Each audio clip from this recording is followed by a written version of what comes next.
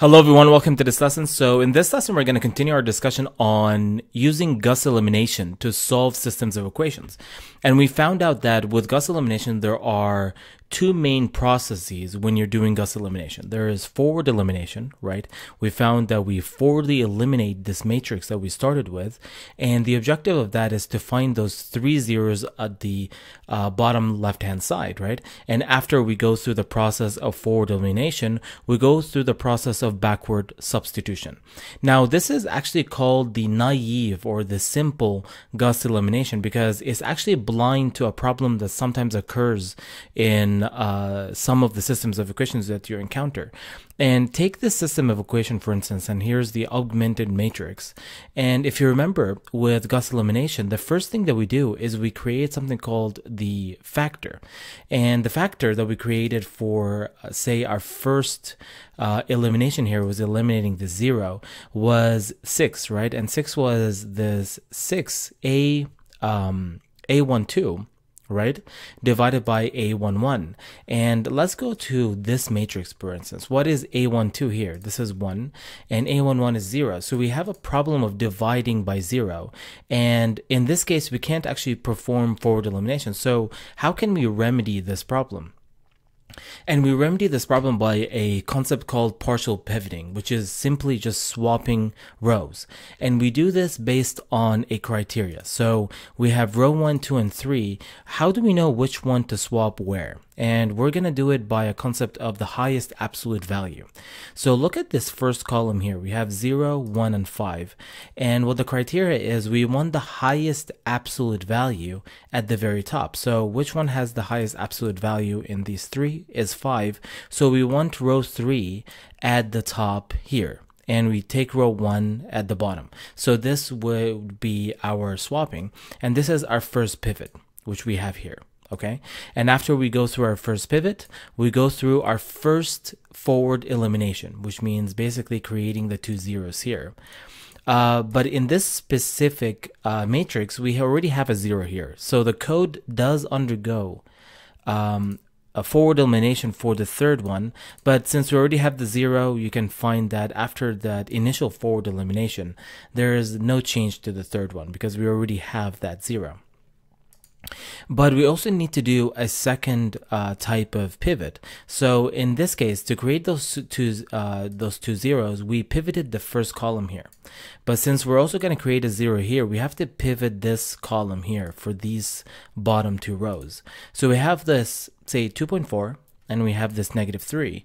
And the criteria that we're following is the highest absolute value needs to be at the top. So the absolute value of 2.4 is 2.4. The absolute value of 3 is 3, which means we need to swap these two rows. This row is going to be, so 3, 7, and 2 here. It's going to be 2.4, -1, and 2.6 over here. And you're going to have the form that we have over here after our second pivot. Okay, or second swapping, in other words. And after we're doing that, we go to our final elimination, which is creating the bottom 0 here. And after we're done, this is, so at this point we have done with the entire forward elimination process, and then we go to the second process of Gauss elimination, which is backward substitution, as we explained in the previous lesson, and we go through and get x3, x2, and x1. So the only thing that we're covering in this lesson is the concept of partial pivoting or swapping of rows to remedy the problem of dividing by 0. So now you know it conceptually. Okay, so how does this translate in terms of writing a code? So I actually blocked off the extra code that you will be learning for this lesson from the code that you already learned in the previous lesson. So in the previous lesson, you learned how to define the empty arrays of A and X. You learned how to use a nested loop to import these values into VBA. And you also learned how to undergo forward elimination and also how to undergo backward substitution.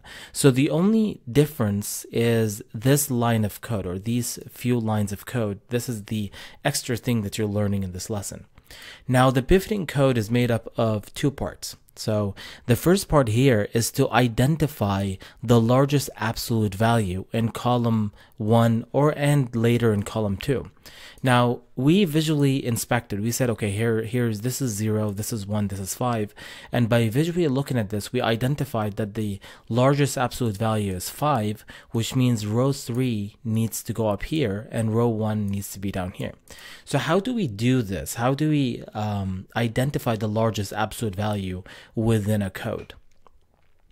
So the first thing we say is P is equal to K, and what that means will become apparent later on, because if P is not equal to A, this is when we actually go ahead and do the swapping.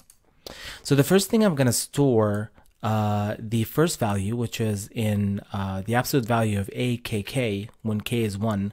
So A11, we're going to store 0 inside of the big. And then what this loop is doing over here, what it's doing is actually comparing this with these two, which is apparent from when K is 1, II goes from 2 to 3. So it's going to loop twice. And this will become apparent as we're going to actually go through the code. So the first thing I want to do is I want to store A21, which is 1 inside of dummy. Okay, so I stored A11, which is 0 inside of big, and I stored this 1 inside of the dummy. So let's actually go into this F statement.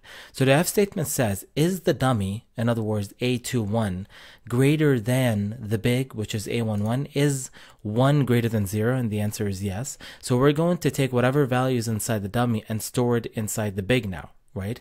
Because up to this point, 1 is the greatest number that we have so far. And then we're going to say that P is equal to 2. And that what this tells us is that our largest value right now is on the second row. Okay, now we're going to go to the second loop here, and the second loop II is 3, right? So we're going to say that my dummy is the absolute value of A31, which is now 5, right? So we're going to go through this F statement, and we're going to say, is 5 greater than 1? And the answer is yes. Then we're going to take this 5 and store it into the big. So the biggest value that we have right now is the 5. And then we're going to say that P is equal to 3. And again, what does that indicate? It indicates that our largest value is on the third row. Okay. So now what is K here? K is 1. And what is P? P is 3, which means P is not equal to 3, which means swapping is needed. So let's actually talk about what if P is equal to 1.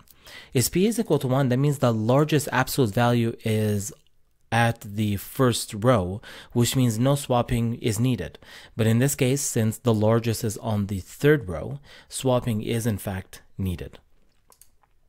Now, the second part of here, since we identified the largest absolute value and we identified it to be on the third row, let's actually go ahead and swap the rows. Okay, so this is the criteria. If P is not equal to K, then, so what I want you to see here, we have a loop here that goes from K to 3. In other words, loops 3 times, and we have another code down here. So the loop that loops 3 times, what this does is it's going to swap this 5 with the 0, this -2 with the -3, this 0 with the 7, and the code down here swaps this one with this one. Okay, so let's go see how does this work. So for J is equal to 1 to 3, so when K is equal to 1, so now we have the dummy is equal to A3 1. So basically we're gonna store the 5 inside of the dummy. Okay, and then what we're going to do is we're going to take A11, basically the 0, and we're going to put it in A31. Okay, so basically I took this 5, I stored it somewhere else outside of the matrix, then I took this 0 and replaced the 5 with it. So now the 0 is over here. And then whatever I stored inside of the dummy, which is the 5, I'm going to put it in A11. So I store the 5 here. So let's go again. What did we do here? I took this 5, which is A31, and I stored it inside of the dummy. Okay. Then I took this 0 and I stored it in A31. And then after that, I took whatever is in the dummy and I stored it up here. And for the second loop, we're going to do the same thing. We're going to take -2, store it outside, then take this -3, put it down here. Then the -2 will be put up here. Okay, and for the third one, again, we're going to take this 0, store it outside, take this 7, replace the 0 with it here, then take that 0 and put it back up here. And this is basically what those 3 loops do here. And this one is basically, since it's not in a loop, because the only thing I want to do is I'm going to replace these two. Again, we're going to store this 2 inside of a dummy, which is basically A34, which is the address of this. So we're going to store this inside of a dummy. And then we're going to take A34, right, is equal to A14, right? So we're going to take this 2 stored in here, and whatever's in the dummy, we're going to store it at A14, which is up here. Yeah, in this case, they're equal, but in some cases, of course, they're not going to be equal. So this code is still needed. But in this case, you can see there was no need for them to be replaced. So that's really it for the pivoting code. So this is the extra part that you learn. So this is no longer a naive Gauss elimination. This is a Gauss elimination that goes through assessing whether or not the system that you have is organized properly, that it can smoothly go through forward elimination and backward substitution. Right? Because if we just apply Gauss elimination from the get-go here, the code would not work, right? It would not work. And actually, if you're doing even on paper, it wouldn't work, because now when you're creating the factor, it's going to be 1 divided by 0, and that doesn't work. So kind of to recap what we've learned, so the first pivot is basically we look at this first column, right? And we identify what is the largest absolute value. And we identified this to be 5, so which means we need to replace 1 and 3. And we did this here, and this is the first pivot that we did.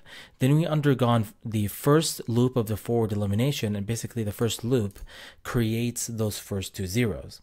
Then we went through the second pivot, and basically the second pivot, since we're creating this 0 using these 2 rows, right?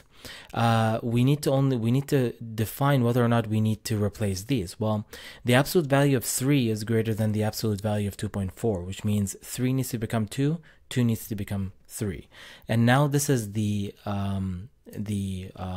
matrix that I have after that. We go through the final loop of forward elimination, and we created this 0. And I've also explained what entails a backward substitution. And this way we get x3, x2, and x1. Now, in terms of the coding, right, we found out that p is equal to k. This will identify whether or not swapping is needed or not. We stored this first value inside of the big, right? And we go through these 2 additional loops to compare this 1 with the 0 and then this 5 with whatever the biggest of these 2 are. And this is what this did. And now after we go through that, we identified the largest absolute value. And if p is not equal to k, in other words, the largest absolute value is not at the very top, we go through ahead and swapping. And swapping is very, very simple, right? The first loop here basically swaps these 3 values that I have here. And the way it does that, it stores this 5, for instance, in a dummy. Then takes this 0, puts it down here, and whatever is in the dummy, it pastes it up here. And takes this -2, puts it in a dummy. Then takes this -3, puts it down here, and whatever's in the dummy goes up here. And again, for the final loop, takes this 0, puts it in a dummy. Takes this 7, puts it down here, and whatever's in the dummy, which is the 0, puts it up here.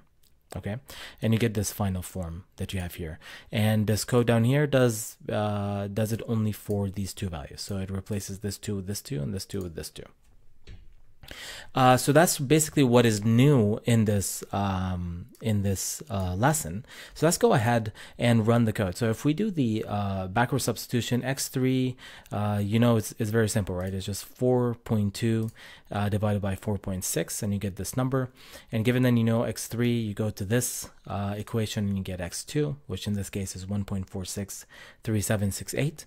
And given that you know x3 and x2, you can go ahead and calculate x1, which was 0.985507, and here are the values. So this code is basically the only thing that you need to do is basically input the matrix, right? So this matrix is 10 plus I and 6 plus j, which corresponds to this, and that's the only input that you need to the code.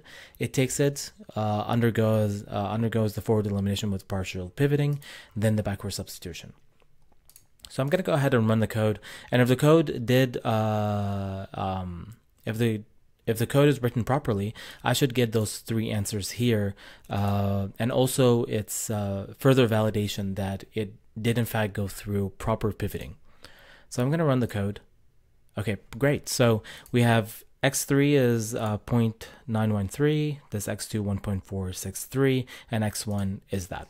Okay, so up to this point, we have gone through naive Gauss elimination, and we found out that sometimes we have the problem of dividing by 0 if the equations are not ordered properly, and we went through Gauss elimination with partial pivoting. In future lessons, we're going to actually introduce a new topic called Gauss-Jordan, and later on, we're going to introduce another topic called LU decomposition. So we have two more systems of equations technique left for us to actually solve systems of equations effectively. Well, that's it for this lesson, and I will see you in the next lesson.